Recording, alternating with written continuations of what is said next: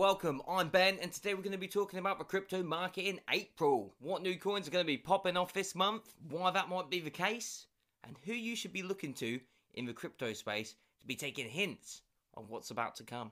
And what data do we even have to suggest that? If you want to get clued up about all those things, then I suggest you stay around till the end. Just makes sense, really. The market is looking good. And so far, I don't need to apologise for my previous price predictions. So my general sentiment was, we've had the lull, we've had the dip, if there was one, and now we're going to see further upside. What data is there to support this? Well, when we're looking on Glassnode, we can see that the amount of Bitcoin shorts that have been liquidated in the past week or so has been absolutely tremendous, totaling a value of almost $500 million. And with these shorts liquidated, you can be damn sure that they won't be putting them back there anytime soon. And although Bitcoin is likely to see a massive increase in April to maybe over 75,000 US dollars, the altcoins, they're gearing up for even bigger gains. But who am I looking at? There's 3 this month that I can expect to see massive potential. Honourable mention XRP. The only reason I'm not including this is because it might be slightly irresponsible of me. So I don't want to include something that has pumped 100% in the last week, although it might go to, say, $3 by the end of April. I believe that's possible. It's not in my list of 3 because I know that crypto space is very volatile and, you know, someone could see this video, get excited, put $1,000 into XRP and it could drop down to 70 cents tomorrow and they could be very annoyed that they've lost 40% of their capital, sell it, and then not wait a week, miss the gains on the way back up and be very annoyed with themselves. So that's why. My 3, number 1, ADA. I think ADA will increase in price in April because of the Alonso hard fork. We're slowly approaching the period where we have this smart contract capability. And if I'm going to be honest, that's what all the hype around Cardano was originally about. Yes, there's loads of other stuff that they do, but really, we're looking at Gogan, smart contracts, and smashing the crap out of ETH. With the fast approach of smart contracts, I think we can expect to see a massive increase in the Cardano ADA price to represent a fair proportion of the market cap for a competitor of the Ethereum ecosystem. Number 2, Litecoin.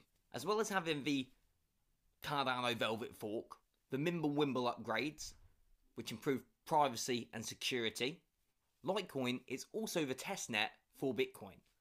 So we've got to bear in mind anything in the future, such as the Lightning Network, will probably be implemented on the Litecoin network first in order to test it out and make sure there aren't going to be any issues. With the Mimblewimble upgrade, Litecoin now has increased security and privacy elements, but a lot of other coins don't have. And it has just recently been green lighted that you can pay with Litecoin through PayPal. Number 3, Ethereum. Nice and easy, I'm picking all the top coins. Like to be safe. So Ethereum's been slowly moving between 1,600 and 2,000 US dollars. Hasn't really done much in the past couple of months.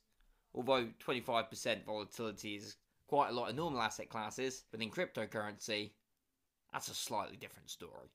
Ethereum is linking generations. What I mean by that, it's got the old into it, it's got the young into it. We can see this by the fact that it's the most searched on YouTube out of Bitcoin and Ethereum, and the different figures that promote it.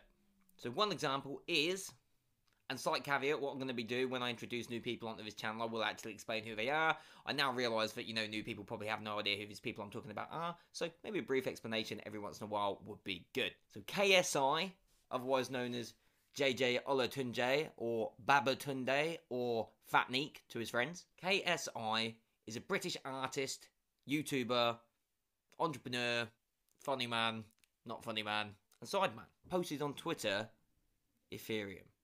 Now, it's not the first one of those lot to get into it, because I know Calix was saying on the Fellas podcast that he got into Ethereum at $9 back in 2017. He held it till it was almost $1 million worth, and then let it drop until whenever it was that he either sold it or, you know, just held it. KSI has over 15 million subscribers and has a lot of weight, a lot of clout, a lot of power in the social space today. And for the older generation, billionaires like Mark Cuban are showing support to DeFi and NFTs.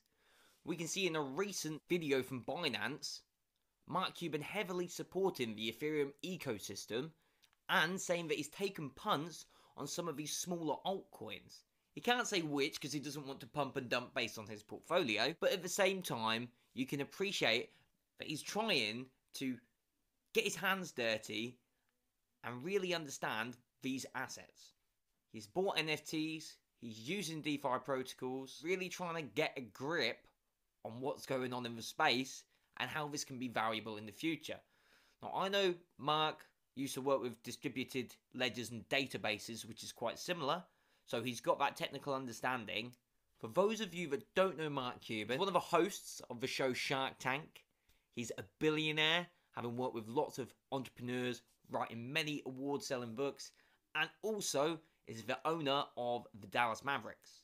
So with increased search, increased attention by massive public figures of different generations, we can see ETH is probably due a bit of a pump. And with Elon tweeting stuff to make it so, we'll probably see it pretty soon. I don't know why he always clowns around like this. It's funny. It might be irresponsible. I'm not quite sure. Maybe it's not. Everyone's got free will. So. And we can tell when this is becoming more mainstream, the opportunity is probably ending. And I keep seeing more things from the BBC talking about Chinese Bitcoin farms, the environmental impact, questions of moral ambiguity and stuff like that. I think mainstream adoption is coming. I think there will be a narrative change. As Kevin O'Leary mentioned in an interview with Kathy Wood and some other people. Time of creation, but you cannot tell the location of creation. And if in fact you don't want to own China coin, or as now it's being called blood coin, which sounds a lot like blood diamonds, you're going to have to prove the provenance of where your coin was born, so to speak. And that means virgin coin, I think over time, will take a premium over widely distributed or coins that you don't know the provenance, including ones held in ETFs. It could be a challenge. Some Bitcoins will be tainted coin, and some won't. And this will depend upon how they're acquired, whether it's through clean energy or fossil fuels. You'll be able to tell that by the addresses where they're from. If these addresses have validation of the means of production, then that's absolutely great, and you can be certain that the Bitcoin you receive is mined sustainably with care for the environment. Little caveat, that's assuming that the Chinese government don't lie or the Chinese businesses don't lie, and we can prove that, although we probably can't because of like levels of transparency and visibility into those sort of companies.